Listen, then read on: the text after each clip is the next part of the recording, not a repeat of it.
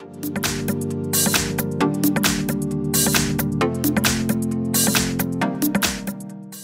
we've got HUAWEI Y7a, and let me show you how to change the date and time on this phone.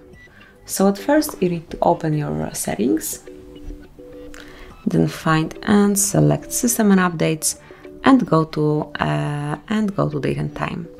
And here you can use either automatic date and time, or you can turn it off. And now you can pick date. Let's go back in time a bit. Time. And also time zone manually by yourself. So from now on it's up to you, date, time, and also time zone you are currently in.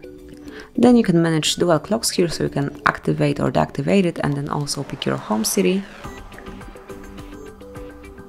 For example, Leeds. And also you can change the format of your clock, so it can be either 24-hour format clock or 12-hour format clock. To do it, just tap on the switcher. And this is it. This is how you can change date and time in your phone. Also, once you want to go back to automatic setup, just mark this switcher.